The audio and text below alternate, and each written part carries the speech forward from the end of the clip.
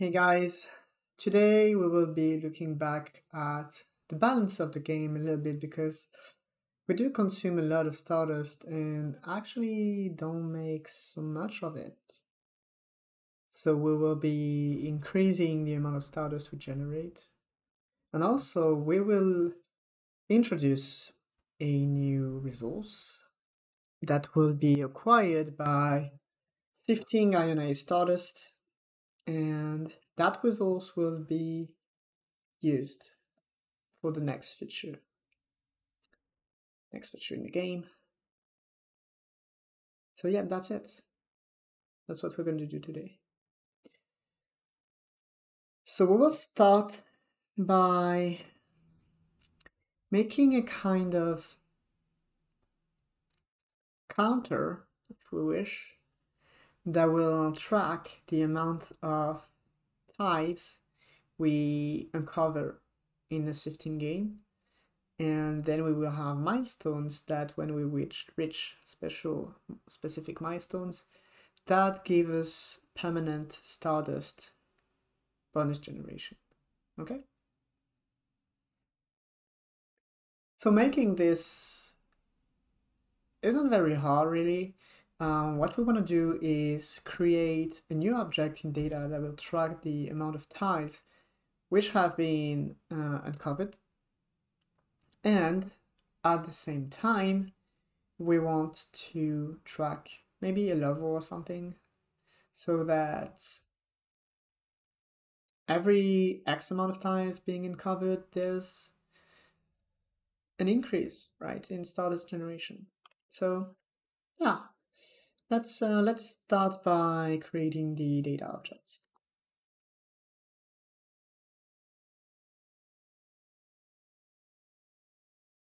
I'm creating a new class. I think it's going to be a little bit easier this way.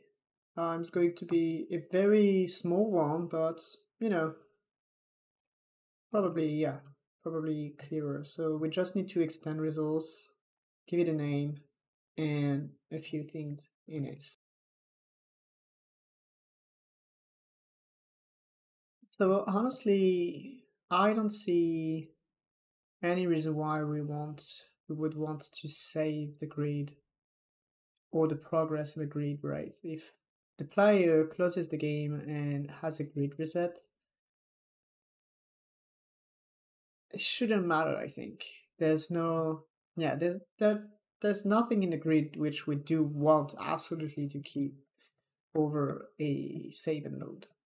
So instead, yeah, I will create a milestone and a count properties.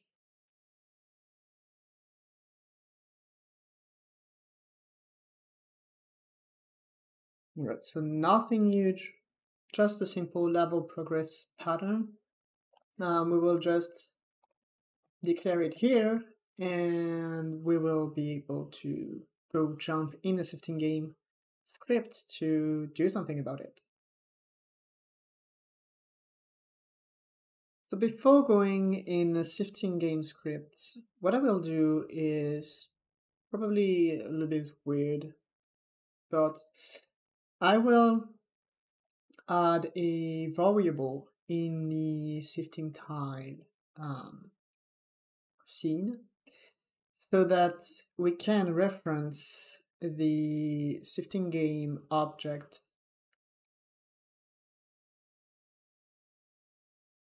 when we generate a new tile. The idea is that I do want the SiftingTile to access its parent. It's may be considered weird, right? We could use signals to get the information back on top of it. Actually, well, let's use signals. It's gonna be fine. So here we will want to create a new signal, which is basically emitted when the tile is revealed.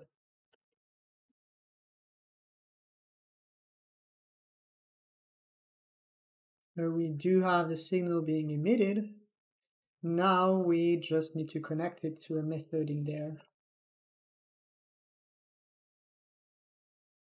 Now that we have a method to receive the signal, we do want to connect each and every tile to this method.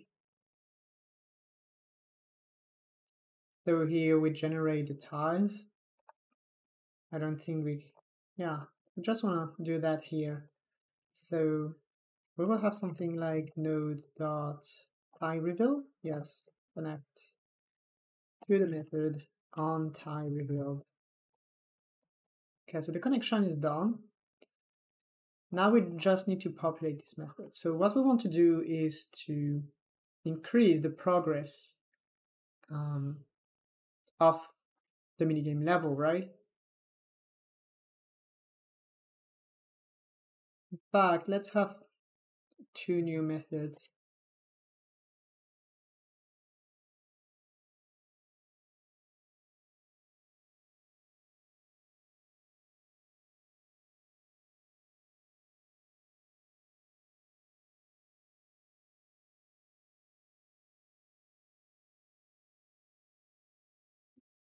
I'm not so sure about what I'm doing here, but the idea is that we should have an increase of, actually that's quite big, but we should have a cost of 8, then 8 power 2, and then 8 power 3.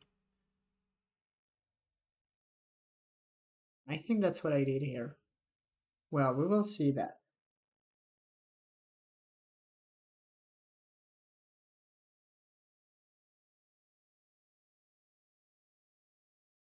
But very simple.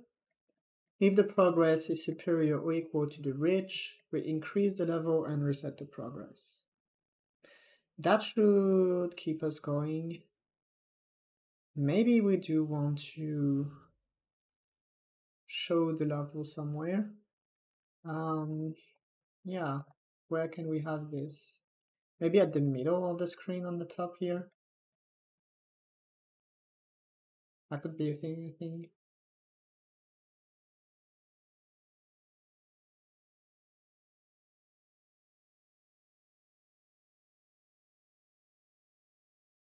Okay, so we do have a new label in there. Well, maybe, just maybe.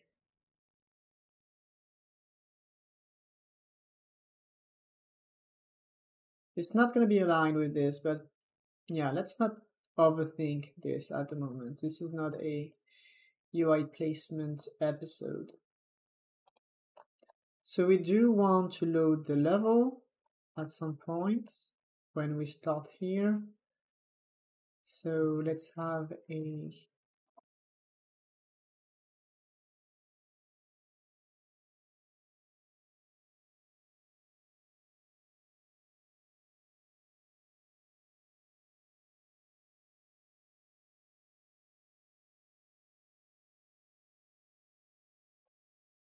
so maybe we can try this right now by deleting the save file and running the game. A new game.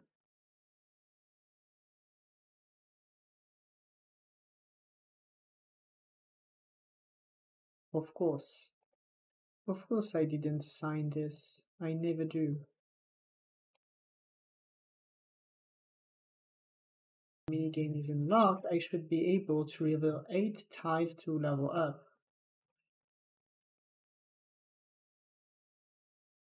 And there is no level up.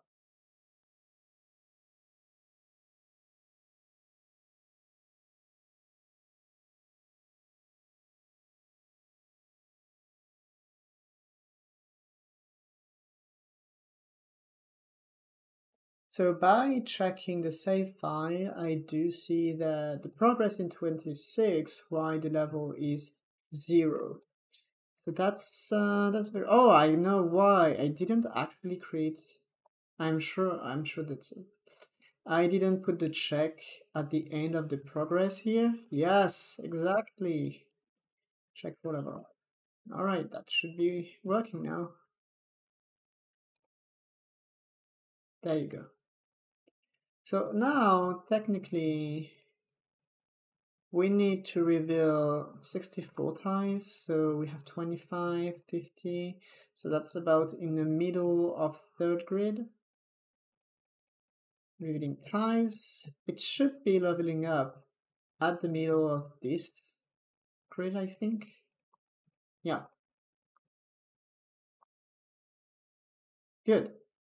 So the level up is definitely working, so that's cool. I just need to rebalance my nebulas a little bit because it's a new game, isn't it? So 3 is a good value for nebulas to generate things, if I remember correctly. Anyway, let's not spend too much time here.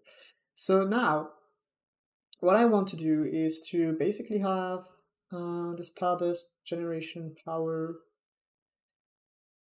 to increase by 1 per sifting level, right? So each level in sifting will generate 1 Stardust per second, on top of obviously generating Stardust by revealing tiles. So let's do that. We do want to create a new signal, I think.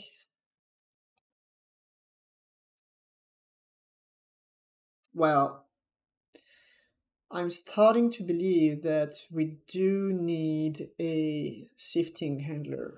I wanted to avoid that, but it looks like we can't avoid it at this point. Let's just go to the generator.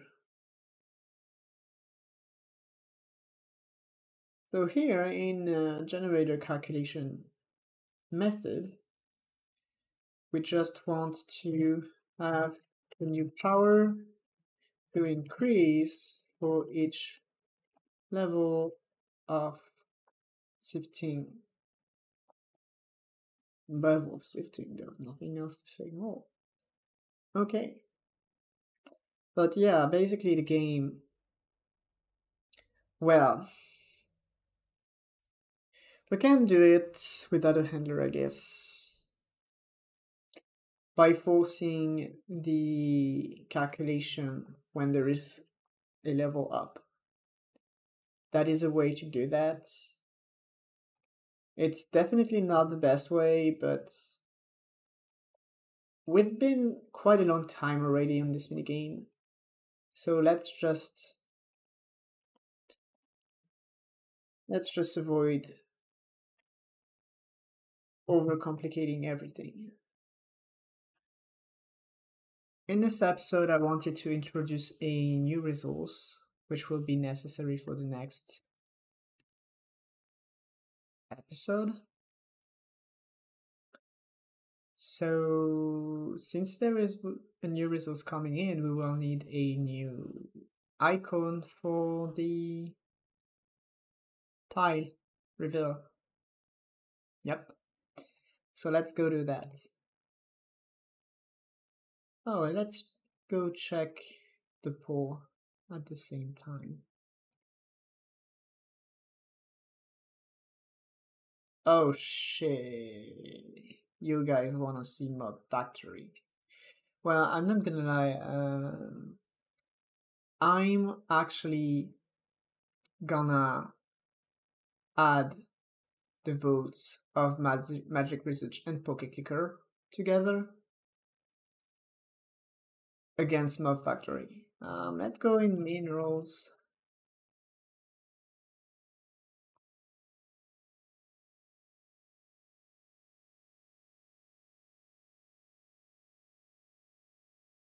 That's super weird, but I like it. Okay, let's go with this one. I absolutely didn't plan this, but we're gonna have liquid Stardust. Let's go.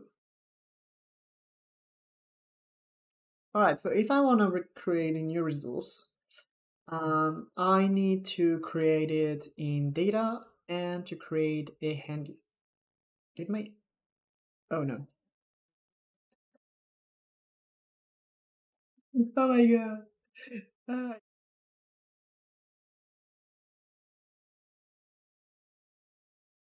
You know what? I I'm gonna do something. I will before anything else. I wanted to rebalance things, and I think that we'll start in the shape of increasing the power of the Stardust generation upgrade. So I will just do that very quickly. Increase the Stardust generator power by 2 instead of 1 for the CCU02.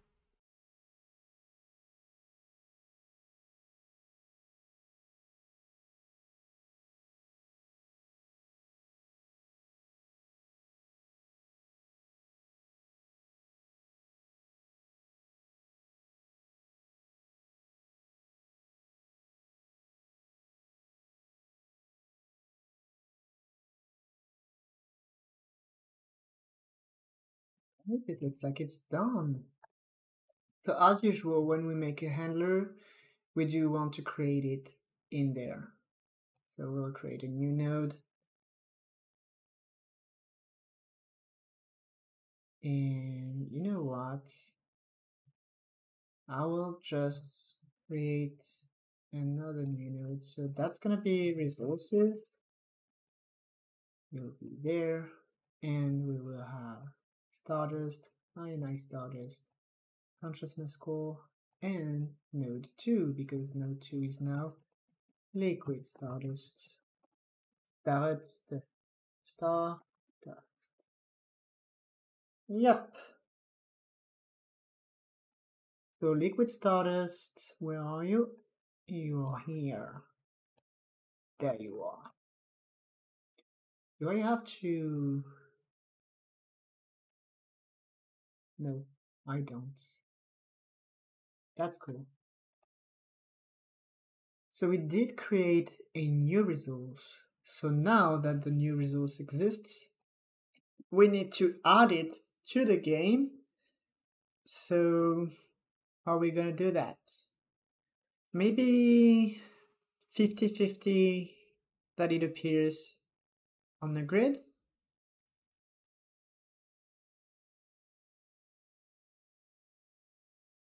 Yep, maybe.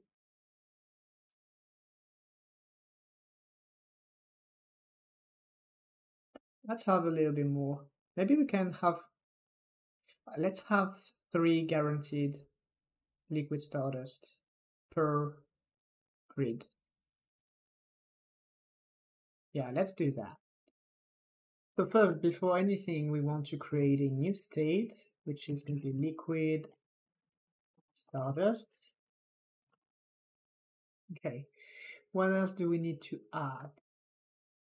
We need to add a liquid stardust texture.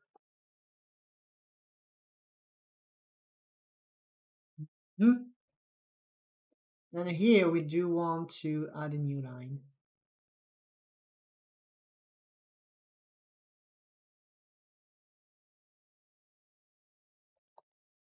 So we do need to reference the right thing in there. And of course, we must not forget to have this handler liquid stardust. And let's have a random amount between 2 and 3 being generated. I don't know, I'm pretty much making stuff up at this point.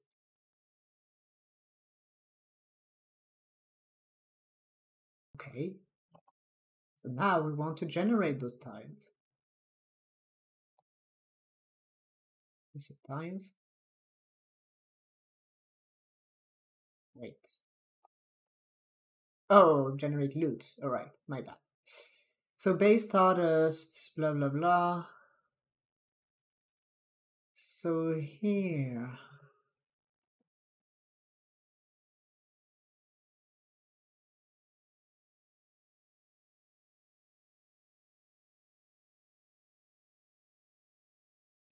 And we increase the counter. Then we reset the counter and we do the same with Stardust. Seems like it's good. It looks like all we need to do is to change the user interface to have now a label displaying. So we're going to create a new label. I'm going to take, whoops, this script here. So I realized very recently that there is something called as built-in script, which allows us to make script without creating a file. And that's cool for this kind of situation because this script is literally just useful for this label. So we don't need to have a separate file. So anyway, that's going to be liquid stardust label. All right. And let's create this.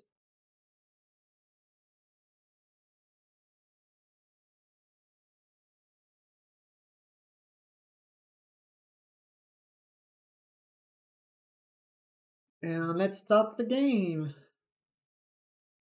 So I want to do that. Oh yeah, oh no, I removed the early. Oh yuck.